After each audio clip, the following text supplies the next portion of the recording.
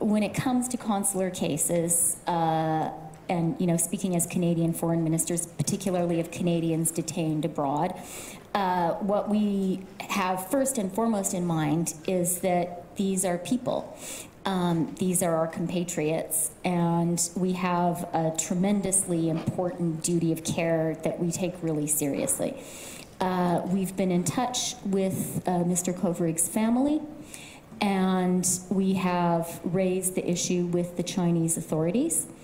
When it comes to the case of, as we do always, and I want to say, especially if his family members are hearing us tonight, this has our attention at the very highest levels of our government. We're very, very focused on it, and know that we are concerned.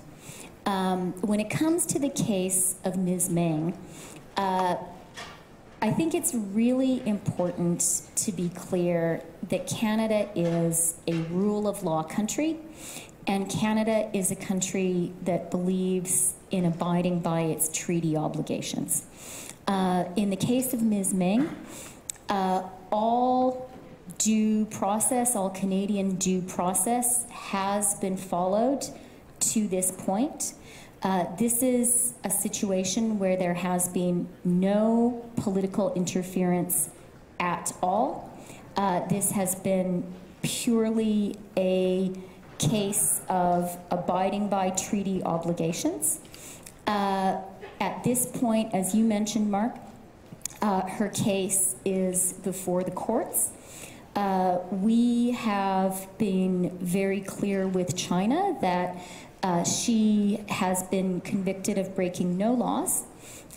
She absolutely ought to have Chinese officials have full consular access to her. We need to treat her in a respectful way, and that is what we are seeking to do.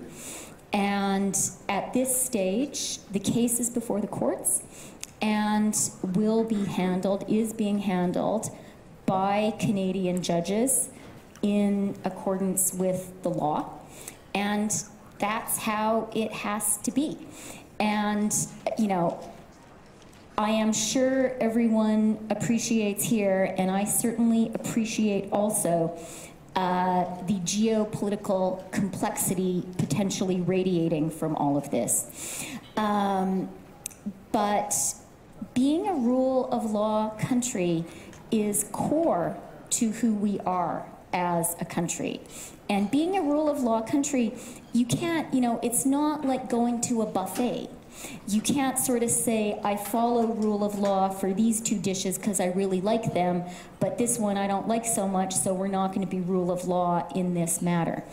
At this point, the case is before Canadian judges. I've spot in the audience Tom Heinzman, one of Canada's most distinguished lawyers, and I think Tom, he really is, and I think Tom will agree with me that our independent legal system is one of the finest, if not the finest, in the world.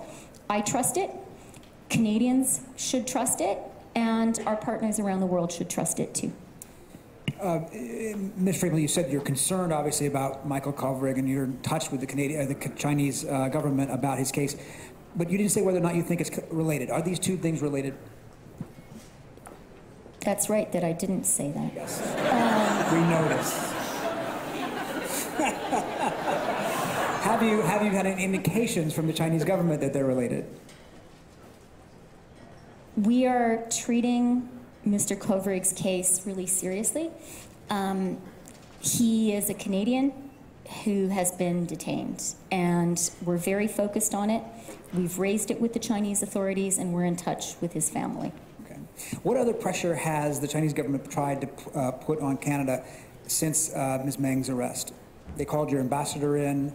There's a lot of trade between Canada and China. It's a big, important thing to Canada. What are the potential ramifications of this?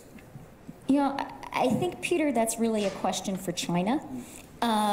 What is important for us to communicate to China and also to Canadians is what I've just said, that this case, the detention of Ms. Meng, is not a political judgment by Canada. This is about Canada abiding by an extradition treaty with no political interference at all.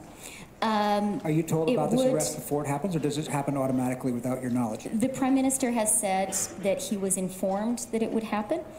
And in accordance with our processes, there was no interference. We believe very strongly in following our treaty commitments and in not interfering politically. There's a real slippery slope there that you can slide down incredibly quickly.